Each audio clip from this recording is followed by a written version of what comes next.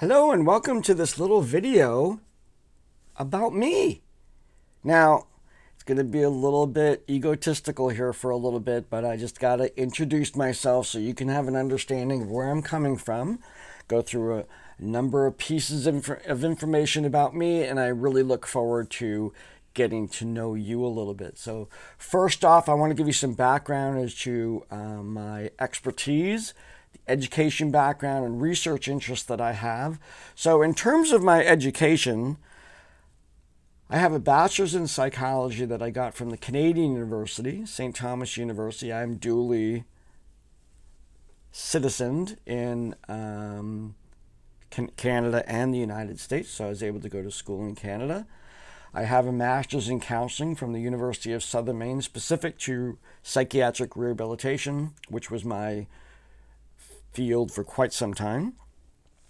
When I started teaching, I found a master's degree in instructional technology, andragogy, pedagogy, and the use of technology in the classroom. Found that to be a very useful degree to get.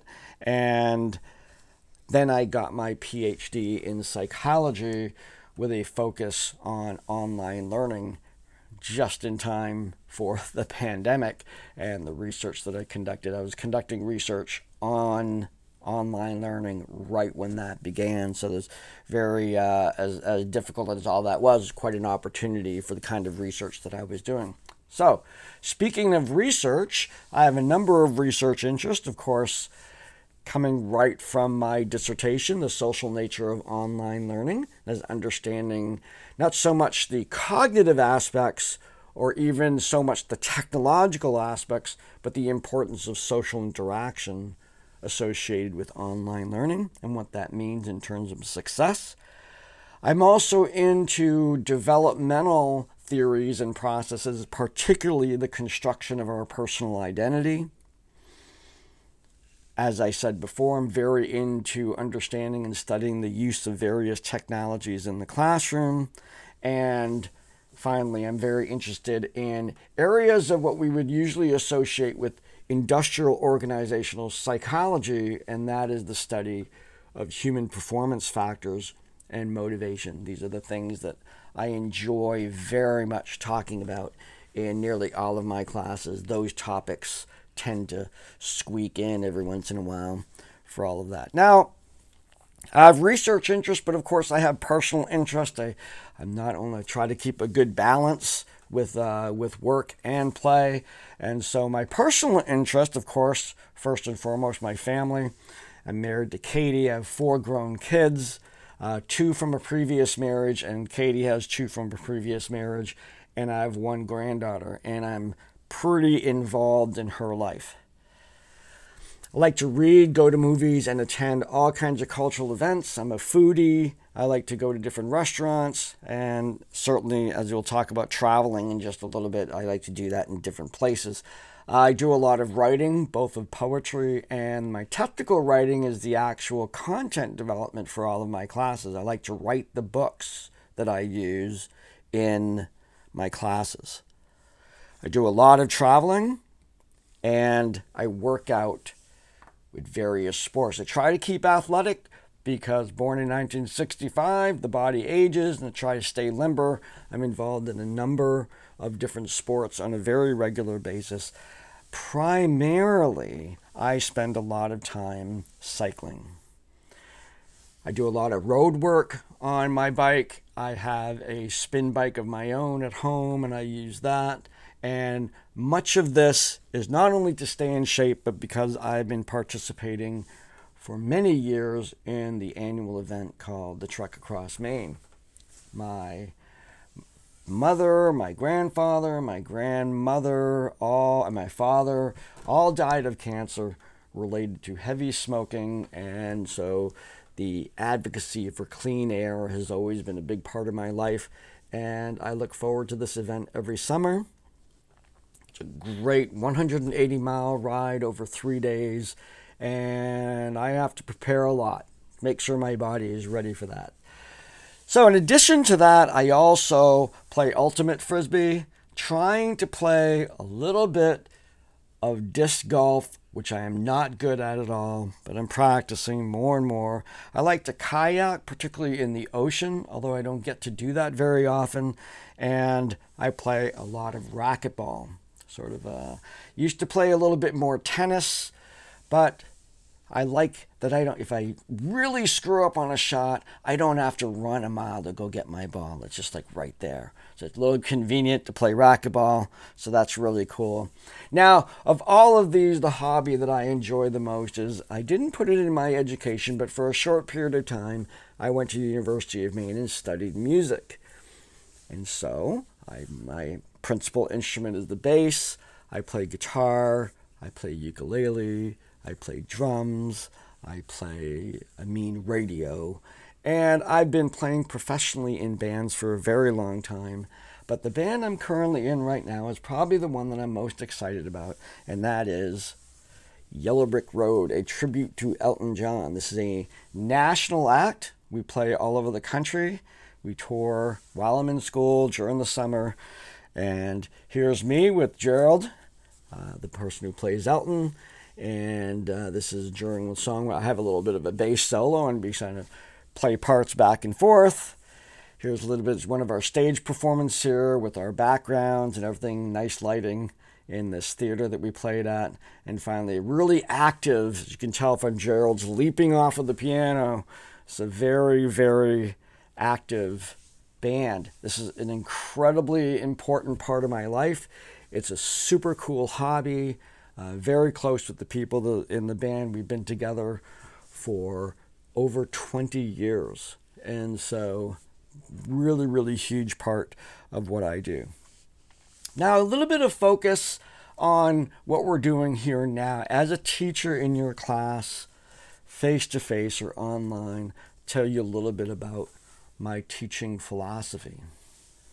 Now, first, I love graphics. Love doing these things, love putting pictures up and making animations and stuff like that. You may encounter that quite a lot. I like to be interactive, meaning I like to hear from my students as they're learning. I like hearing questions. I like hearing comments. I like hearing challenges to the assumptions that I make in the class, to the presentation of material that I make in class. It's interpersonal. I like that interaction, again, not only interaction in terms of the material, but also personally getting to know each other. Over this time, I'm interested not only in you as a student, but you as a person. What I see the class that we have is a partnership between you and I. I've set the stage for learning, told you what you need to do, and then now you're coming to that platform and expecting me to support you through that process. And so I'm committed as well to your success. I hope you're more committed to your success, but it's very important to recognize that we are both working to make this happen. I'm very open to communication, very open to talking about how to make this work for you so you can maximize your success in this class. Speaking of success, although I sort of think that I'm a pretty good teacher, I'm going to straight out brag, I'm a really good student. I found school to come very easy most of the time, but I also knew what to do when it came to challenging material and when it came to the life balance between, I got the second master's degree and the doctorate came along with kids and full-time work and all the ups and downs of life. And I understand that's a big part of everybody's experience in education. So over the years, I've sort of broken it down as much as advice as people will give you. Certainly time management is important, and and creating that balance, scheduling times to make sure that you have break times. In fact, I have a whole video out on my YouTube channel, Dr. K's Psychobabble, on my YouTube channel, that talks about my method of time management that has to do with interspersing periods of cognitive load, a high cognitive load activity followed by a low cognitive load activity as a way to feel good throughout your day and get lots of things done. But when it comes to success in school, I will pass on some wisdom to you, a very simple formula that kind of overrides all the other things that you've been taught about being successful in school, coming from someone who has been successful in school. Very straightforward. Go to class. Go to every class. Read the instructions. Read the readings. Read the articles. Read other people's discussions. All of that stuff that we would talk about in terms of taking classes. Do those things. If you skip class, it's not going to work. It's just not a long-term solution for success in school. Do your homework. Every assignment, not just some, every one of them. As an instructional designer, I know that every assignment that I create has goals connected to the overall accomplishment of learning in the class. And it's very important to do every assignment. You practice, do extra assignments. You're only in class at this point in your life. Get the most out of it. Ask questions. Now, this is probably the most beguiling thing for me, but I have encountered over my 25 years of teaching that some people don't ask questions when they don't understand something. I'm a psychologist, but I'm not a mind reader, so it's very important to... They didn't even offer that class. I would have liked that. But I'm not a mind reader. I throw things out there, particularly in an online class where you're reading material and you're sort of acting very independently. It's very important. You come across something, ask me. That, for one, I love this material. So anybody who sends me an email and asks me about what I've written or what I'm talking about, I just eat that up. That's what I like to talk about.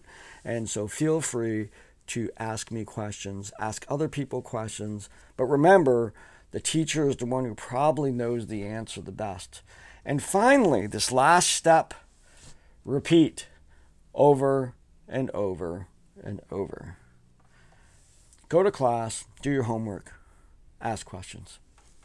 That is your pathway to success. So let's not get it any more complicated than that. Now I've gone on and on about myself, and I apologize for bending your ear this much. And I look forward to the opportunity to hear about you and what's going on in your life and how we can make this journey through this class together. So thank you for your time and have a great, great class.